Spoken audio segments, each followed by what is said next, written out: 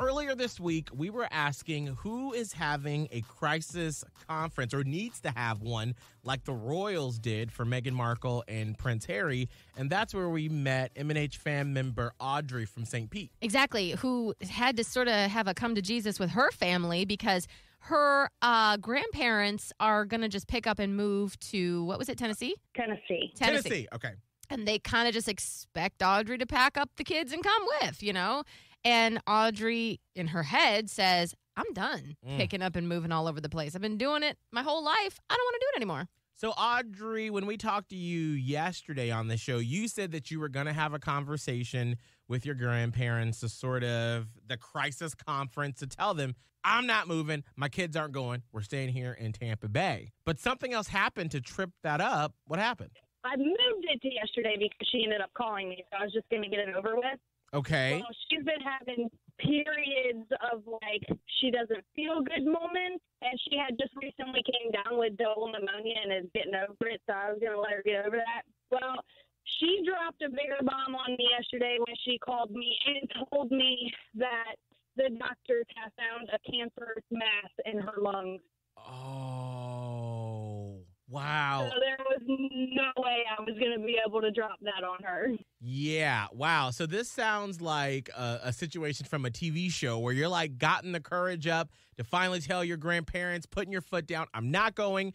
And then she goes, wait a minute, they found something cancerous with me. Oh, my gosh. Wait, are they still going to move with her now cancer diagnosis? This seems not well thought out. I asked her that yesterday, too, and she was like, this doesn't put a damper on anything. She said, I'm supposed to be in Tennessee. That's where I feel like I should spend the rest of my life, and I refuse to do chemo or radiation or any type of surgery. I'm just going to live happy with my life and my family for as long as I've got. And I'm just like, oh my God, you're going to make me move.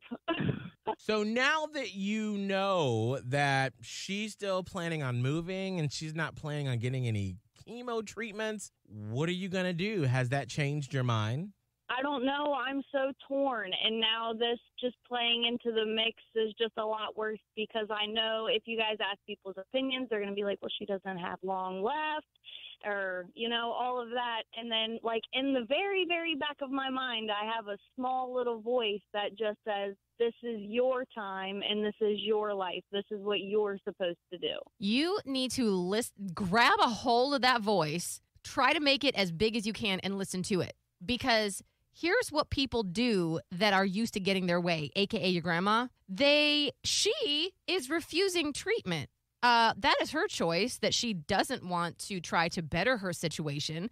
If I were a doctor, I'd advise against that.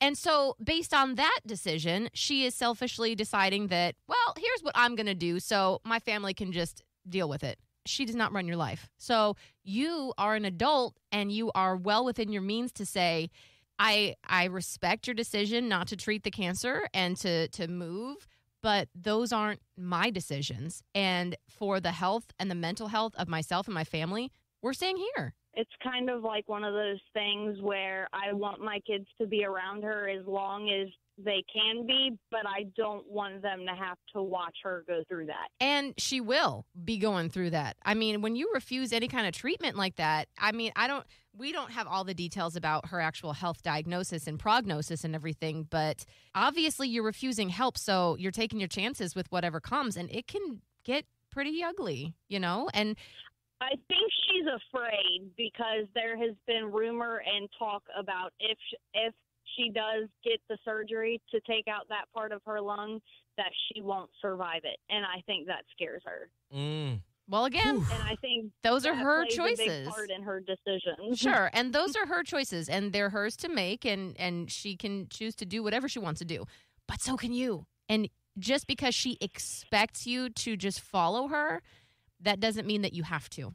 See, and I received lots of text messages this morning from all of my friends that heard my radio thing saying, you need to listen to Holly, you need to listen to Holly. Allow my spending quite a bit of money on therapy for this exact same thing to help you, because you don't owe anyone anything. You need to live your best life. and this is very true. So I guess I'm going to hang on to that little tiny voice and make it really big. Yep. So when are you going to have the conversation? I'm probably going to have the conversation now, like 100% sure, probably Friday, which is the 17th, because I know they're not leaving now because I think she's going to have her biopsy done on Thursday. Okay, so you're going to have the conversation Friday. Well, can we check in with you next week to see how the conversation went and how did old grandma react to it? Yes.